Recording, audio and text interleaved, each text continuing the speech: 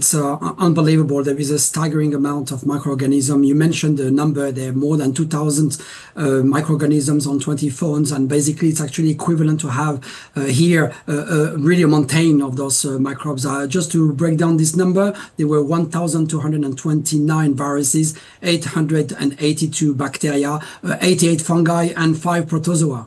Wow. Okay. So with the doctor's phones that you swabbed just at random, the 20 that you looked at, what sort of bacteria and microbes were on there, and how damaging could they be if they were to, let loose and proliferate amongst the community? Look, it was a combination of everything. First of all, obviously, there was the microbiota of the owners of this mobile phone. But on top of that, there were obviously other pathogenic bacteria, pathogenic viruses that indeed are a concern for biosecurity, but also, by the way, to the public health. I give you some example. We obviously found fecal-derived microorganism. What does it mean is that people use mobile phones in the toilet. So you can understand that it could be obviously a foodborne issue here. On top of that, as I said, we found different microorganisms that were plant pathogens, animal pathogens, which brings a biosecurity concern. I give you an example. We found a bacteria called Panthea stewarti, which is a big issue for a crop. But on top of that is actually a bacteria that can lead to septicemia, to a very rare type of parrot, the western ground parrot. And guess what? There is only 150 of those all around the world. So you can understand there is a biosecurity concern here. So how is it then that these microbes are being able to survive and it sounds like thrive on these mobile phones? I mean, they're not petri dishes, they're not organisms, they're inorganic objects. Absolutely. And the problem with mobile phones is that you can consider those as our third hand. Why? Because we actually use them thousands of times a day. There are studies that show that we're actually using them between 3 and 5 hours. What does it mean? They are always with us. They are our third hands. The problem with that is that they negate hand washing. So you can actually wash your hands as many times as you want. If you touch a mobile phone, you cross-contaminate your hands all over again. That has absolutely amazing amount of problems and consequences. Look at the medical setting, for example. If medical doctors are not aware that mobile phones are indeed contaminated with microbes, they will cross-contaminate the two biological hands, and they need then, to handle patients which are immunocompromised. So you can understand here the equation. With respect to biosecurity, we know that we have here in Australia very strict conditions when you're bringing in either plants or foods that are allowed to or not allowed to come in. We know that often feet have to be, shoes have to be more impacted differently if they've been in farming areas. What do you think would help with protocol around the germs that are being brought in on phones at airports? Look, at the end of the day, the study really showed that international travelers come up with plant pathogens, animal pathogens, as I said to you as well, human pathogens. The matter of the fact is the customs, or at least the biosecurity officers there, should really ask themselves a question. If we stop people to bring, for example, sandwiches or cheese from overseas, which is the right thing to do, by the way, we obviously need to protect our country from invasive species. But also, mobile phones are, as I said to you, petri dishes. Why? Because they got all the conditions of the world to actually accommodate. I call them, by the way, 5-star accommodation hotel platforms. Why?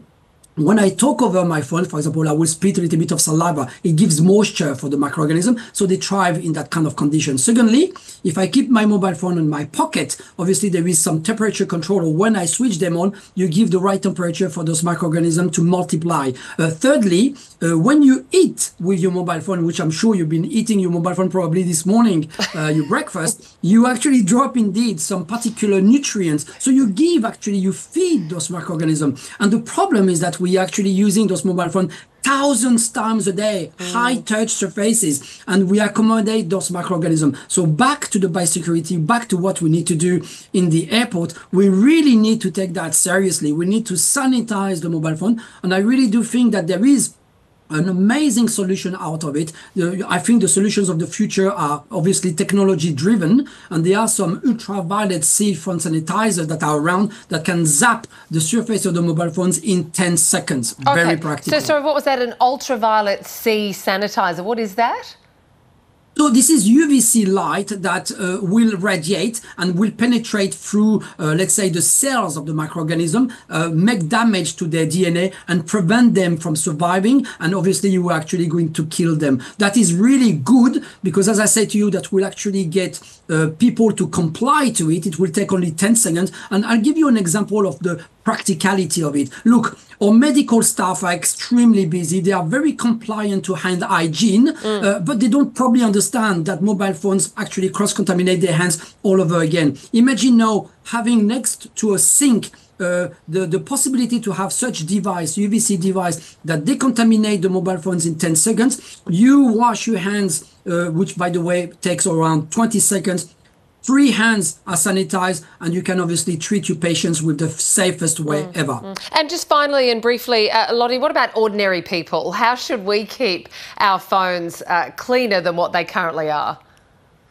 So you can obviously be aware of the issue. That's a good start. Another advice, by the way, don't use a mobile phone in the toilets. That will be a really good advice to do. So many people do, though. We've seen the stats on all the surveys. Oh, it's unbelievable. I mean, really, and coming back to some professional, the medical staff actually admit to use mobile phone, 52% of them in the toilet. So you bring about another level of problem.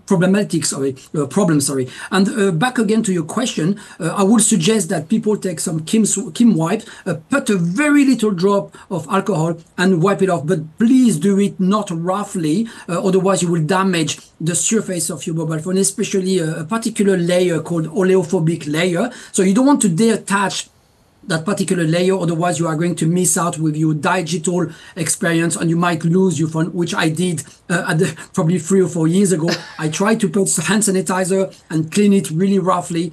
I lost my phone, unfortunately.